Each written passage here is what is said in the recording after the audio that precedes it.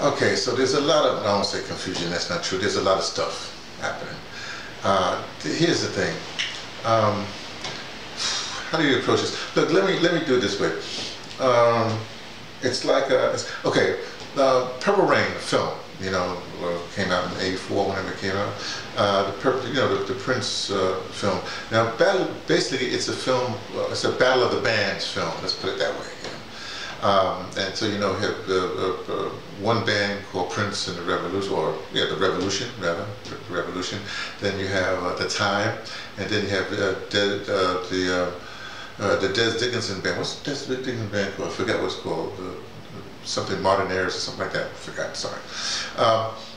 And so there was Battle of the Bands thing. Now, if people may not know, I'm a Prince appreciator. Okay, like that. And I did maybe I listened to the thing. I did a thing after he passed. I did a thing with Steve Marshall, who's also, well, he's a Prince aficionado, and maybe explain that to you there. Maybe I'll list it below. But if I was in one of those bands, let's put it that way, I would be in the Time. Okay, that's the basic band I would be in. Now, if we had to,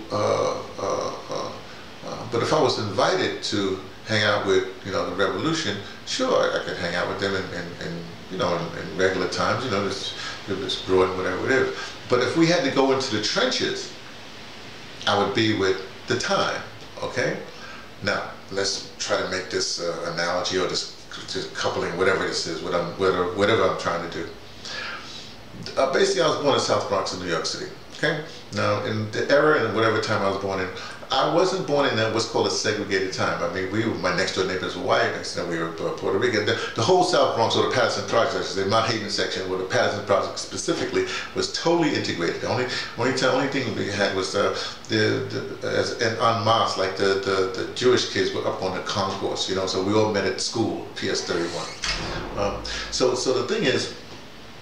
So I'm saying it was a totally integrated neighborhood. So my orientation is not necessarily black. Don't get me wrong. I'm black, of course, and I grew up in a very political time. You know, whatever happened, it was following Malcolm X and James Baldwin and Lorraine Hansberry like that. We wasn't necessarily following the Southern Cats, Southern Christian Leadership Conference and all that stuff.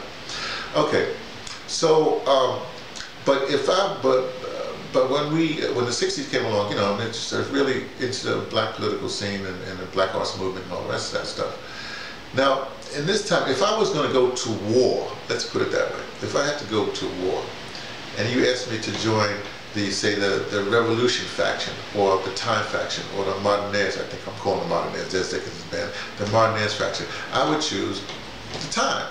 You see, because that's where, you know, I feel most comfortable, even though I'm exposed to all these other great things. But that's where my fight would be. So now let's make the other joke. So what I'm saying right now is that in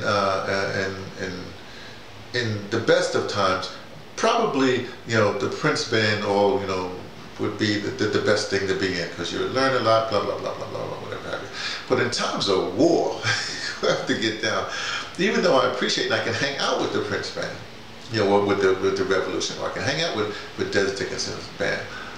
In times of war, when I got to get down, I would have to go with, you know, with the band of brothers. You know what I mean? I'd have to go with, you know, with the Time, because that's the kind of music I would go. So it's the same thing here for black people. In these times, for me, yeah, I could lend some support to you know, American Indians, lend some support to women's, whatever these other groups are. But that's not what. This is the times of extreme war. So even though I might appreciate those cats, you know what I mean, my troops, I gotta hang out with black people. Specifically black people. When I say black people, I mean, when I say black, I mean folks that have been through a Middle Passage. I don't mean any other kind of black. Let's not confuse that. So black people from the United States, from that experience, that lineage, that is the core group. That's who I'm concerned with. that's the lane I have to be in. These other folks, they want to recruit me or recruit, black people to their cause.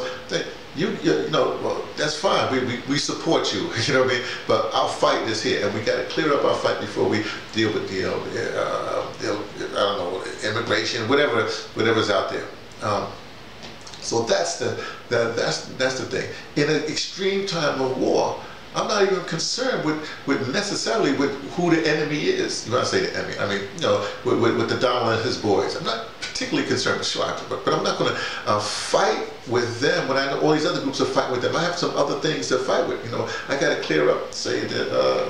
Well, I'm gonna get into the Democratic Party, but I gotta hang with not even some people call progressive, they're not progressive. I gotta hang with the black radicals. Let's put it that way. or the black people that's thinking straight. That's gonna say straight. That's or black folks who actually know the analysis and been in the struggle for a while, not just Johnny come lately, who want to recruit everybody to their cause. It's an elite group, if you want to put it that way. I don't want to say elite, but it's an elite group. That's what I'm concerned with, and that's what I think that black folks should be concerned with. Your elite group, progressives, same thing. I don't have to pull. I want to be dealing with any other issue but that, because that's how I stay focused, and that's how things get done. So that's it. I've been thinking about this, heaven on my head, so I have to get it out. I being T from the Pattersons, taking the train to Tibet, letting you know what I only suspect.